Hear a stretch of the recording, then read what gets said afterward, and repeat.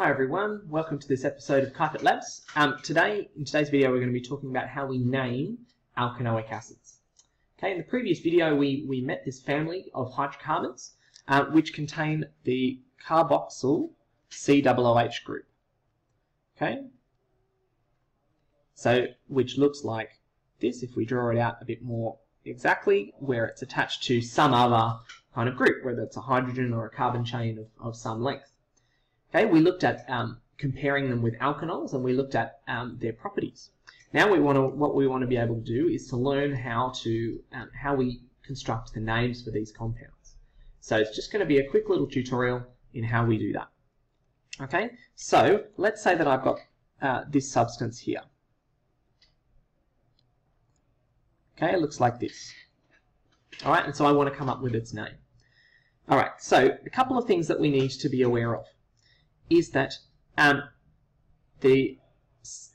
we're looking at this, the COOH group counts in the carbon chain.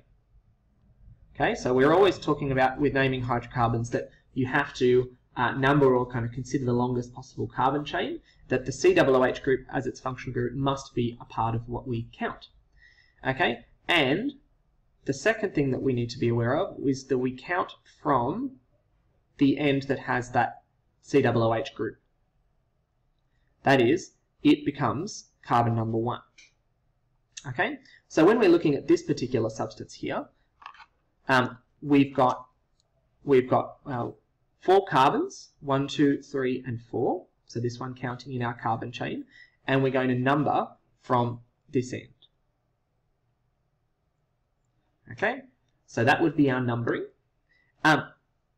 But the last kind of thing that we need to be able to do, or to make things a bit easier for us, is that we don't number the COOH group. Okay, so we would give it a number, but what we're going to see is, okay, so it's got 4 carbons, so it's got the prefix of but. Because it's got because it's an alkanoic acid, what it has is this particular suffix. So butanoic acid is what we would call this substance. Okay, now what I'm saying here is that this is not one butanoic acid.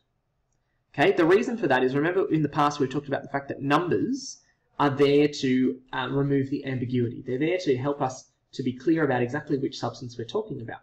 But we know, as I mentioned in the previous video, that this group is always on the end. It can never be in the, a COOH and then something else. Okay, that it's always on the end. So it's always going to be at carbon number 1. So therefore, it's redundant. Okay, so we'd say it's redundant. It's not necessary, because we know that by its chemistry that it has to be at the end. It can't be anywhere else. Okay, let's have another look at another example. Another couple of quick examples. Okay, so let's say that we have this compound.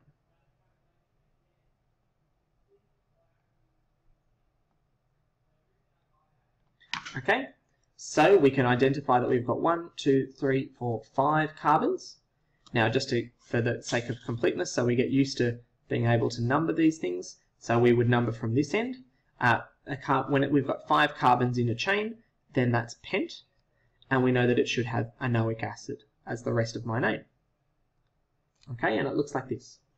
All right, now let's have a quick look at a branched alkanoic acid. Now, the dot point here only means that you only need to be able to name acids like this, but I want to show you why being able to still number these is important. Okay, so let's say we've got actually, I might draw it out a little bit more. I'll use the full structural formula just to kind of give you a bit of an idea here. Now I'm just going to still write that as COOH, but I'm going to do that. Okay, so it's kind of, I suppose it's a little bit of a hybrid or a little bit of a mashup of full and abbreviated structures, but you can see I'm kind of working within a small space here. Okay, so what I'm saying is just looking at the previous rules, that so this is a branched example. What the previous rule is that we need to include our COOH group in our longest carbon chain. Okay, so the longest carbon chain that I can trace is 3 carbons, including this one. So I can either do 1, 2, 3 or 1, 2, 3. Okay, so 3 is prop. Okay, now I know that it's got, it should be an anoic acid. Okay, because that's the family that it belongs to, so it'll be a propanoic acid. But what I want to be able to do is if I say that this is my carbon chain here, I want to be able to articulate that I have this group off the side. Okay, so I'm going to number from this end, 1, 2, 3. Okay, and I know that if I've got a carbon group with 1 carbon, that it's a methyl group, and it's on carbon number 2, so it's 2-methyl propanoic acid. Okay, so we've built from the same kind of base. We've numbered using our numbering, we've been able to name our branch, and then and so we've put the number in there, our locant, to be able to tell us where it is. All right, just to finish up, I'm just going to do an exercise in reverse, where I'm going to write, I've been given a name, and then I'm going to build it from there. Okay, so I've got hexanoic acid. I'm told that that's its name. Okay, so I know from hex that I'm talking about 6 carbons. Okay, and I know because it's an anoic acid that I'm going to have a COOH group on the end. Okay, so 6 carbons. Okay, so that's 1, 2, 3, 4, 5, 6. Okay, and then I know, because I don't have, I'm not told about any other groups, that everything else would be hydrogen. And okay, so there's our structure of hexanoic acid. All right, keep going with the practice questions. Thanks very much for watching. Bye for now.